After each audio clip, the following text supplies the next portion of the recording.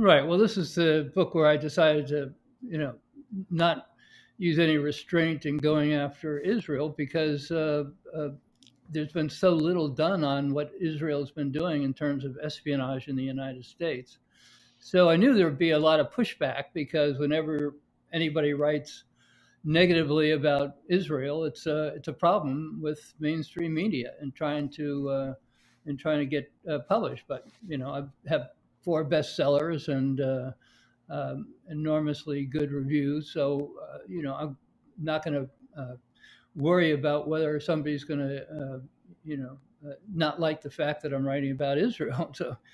So a lot of what I write about in this book deals with Israel, since Israel has been spying in the United States for a long time, and it's been not only not written about, but it hasn't been prosecuted, and that's one of the problems. And that's the area that I was talking about in the Nation article, where there's this very well-known Hollywood producer, Arnon Milchan, and he's basically one of the most well-known producers in Hollywood for a long time. He won two Best Picture Academy Award or Oscar awards, and he's got $4 billion. A lot of the movies that come out from his production company. But what never gets published is the fact that his background. He started off with Israeli intelligence, and then he became the arms dealer for apartheid Africa, South Africa during apartheid, arming the racist government down there. And then he became the propagandist for the apartheid government. And that's how he got into the United States, was propagandizing the apartheid government of South Africa in U.S. Media and entertainment. He's actually admitted all this stuff on Israeli television. But his main job was after he did that was to become Israel's principal nuclear spy in the United States. So his job, um, he's got two jobs here basically. The overt job, which is being a producer, Hollywood producer. The covert job was running a Israeli front company that supplied Israel with a lot of the material it needed for its nuclear weapons, including almost 1,000 Krytons. These are the sort of the blasting caps or the triggers for nuclear weapons, and Israel really wanted them, and they're illegal to be sent to any foreign country. So Israel needed a secret way of getting them, and they used Milchan to set up this front company and get almost 1,000 of these Krytons. The FBI finally discovered this was going on, and they arrested his front man, the guy that was running the front company, an American. And he was facing 105 years in prison, and he escaped from the United States. And they didn't do anything to Milchan. Netanyahu at the time was basically running the embassy in Washington. He was, I think, the acting ambassador, second to the ambassador. He had a high position, and he worked out a deal where nothing would happen to Milchan. And that's pretty much the story of his life. The U.S. government keeps turning a blind eye to what he does and what the Israeli government's been doing in terms of spying in the U.S.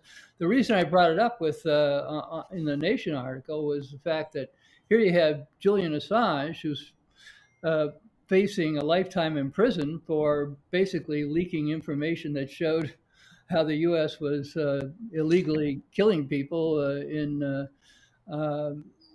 Afghanistan, Iraq, and so forth, and there was nothing that nobody was coming to his defense in terms of the U.S. government. But when it came to Milchan and his basically admitted espionage, they turned a blind eye to it. So those are the things that I wrote about in this book, is how these Israeli espionage operations in the United States have been going on for years, and nothing is ever done about them, and there is virtually nothing ever done in the U.S. media about them.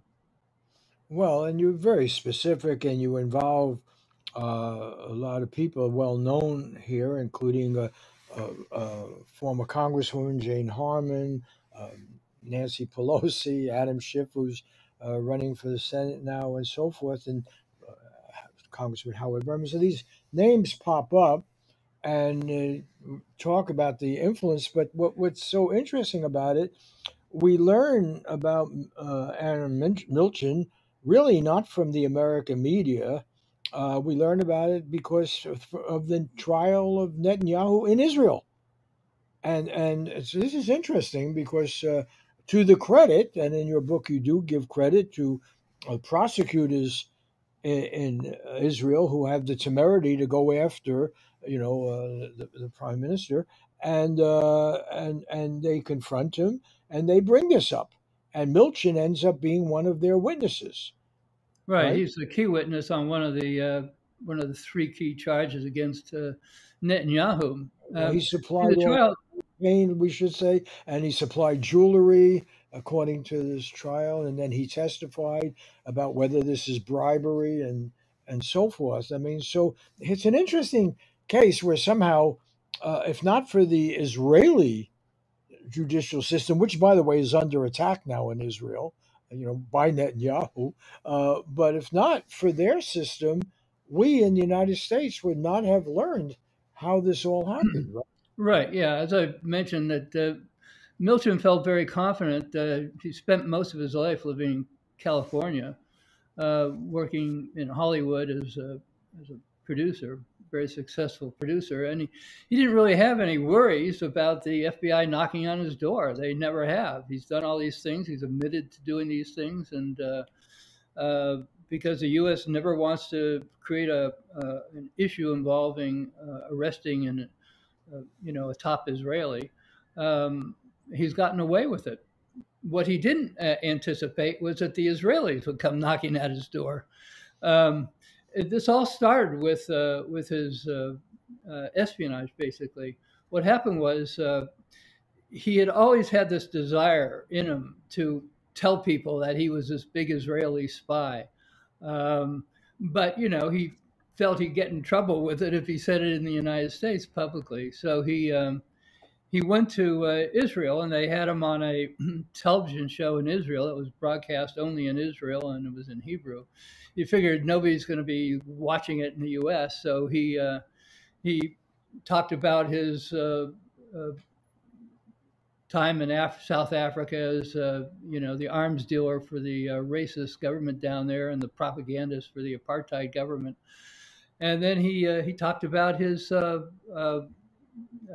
time as a espionage agent in the U.S., nuclear espionage agent for Israel, and it got out to including the transfer of the Krytons, the illegal blasting caps or triggers for the nuclear weapons. So somehow somebody in the State Department happened to see it or hear it or learn about it, and they took away his 10-year visa. He had a 10-year visa that was annually renewed. So all of a sudden he was in a panic because, I mean, that's where he makes his livelihood. It was in California. It's where he's lived most of his. Uh, Quite a livelihood. By you estimate he's worth about $4 billion, right? yeah, it's over $4 billion is his wealth, enormous wealth. Yet he couldn't afford to give any money to his assistant, his front man, who was facing 105 years in prison. He never gave Nor him did any he money for pay, his. nor did he, according to your book, pay taxes in the United States or Israel, or managed to Well, avoid that's what that. came out in the trial. Yeah, Yeah, but just to bring this to present day, so he goes to Israel. He talks about his activities basically as a spy for Israel in the United States, nuclear spy, and so somebody at the State Department hears that they take away his 10-year by the visa. way, just to Starts be a panicking. footnote, what and the acquisition of triggers to expand the nuclear explosion. This is not small fry stuff, right?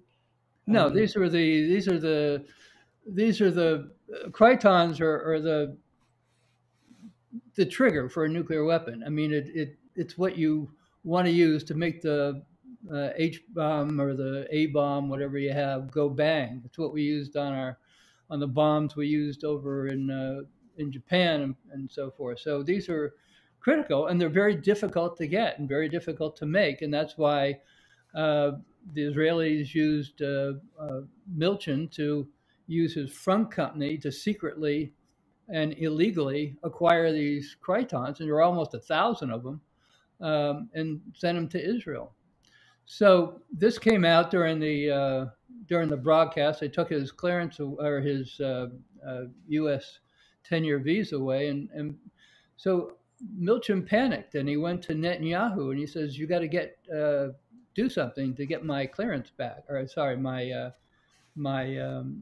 visa back." And Netanyahu agreed to help him. He basically went to the U.S. ambassador, and then he went to the Secretary of State, John Kerry, and they managed to get, or Netanyahu, after a number of tries, managed to get Milchan's visa restored. But then Netanyahu wanted some repayment, according to the indictment in Israel. And so Milchan began giving him all kinds of gifts. It totaled $250,000 worth of gifts, including $40,000 bracelet for Netanyahu's wife, and uh, cases and cases of Dom Perignon pink champagne, and expensive Cuban cigars. And but the champagne, according to your book, is $300 a bottle or something. Or, yeah, 350 or something like that. Yeah, so very and then expensive. it's And this is interesting, the Cuban cigar. We still have embargo and encirclement of Cuba. Somehow, these cigars still get sold to rich people, and right. these cohibas were particularly sought after by Netanyahu. He Oh, dipped right. the cohiba in a drink. What? Uh, the orange flavored cognac. Oh, yeah, yeah, yeah. I forgot the name of that, but yeah, he's very specific. Matter of fact, when Milton, I think, tried to give him a cheaper cigar one time, or a cheaper box of Cuban cigars, he got very angry. Netanyahu got very angry, and so from then on, he kept giving him the very expensive cohibas or whatever it was he was giving him from the Cuban cigars. So that was that was going on. Milchan didn't give much thought to it. He was very unhappy. He kept doing it, and Netanyahu kept asking him for all these things, and Milchan kept giving it to him. And then the Israeli police basically discovered it, and they were going to charge. They originally were going to charge Milchan as a co-conspirator, and then they agreed to have Milchan testify against Netanyahu, instead of being charged, and that's what happened basically in the past few weeks. And that's why I wrote about the story in the well, I wrote about it in my book, and then I also wrote about it in the Nation article.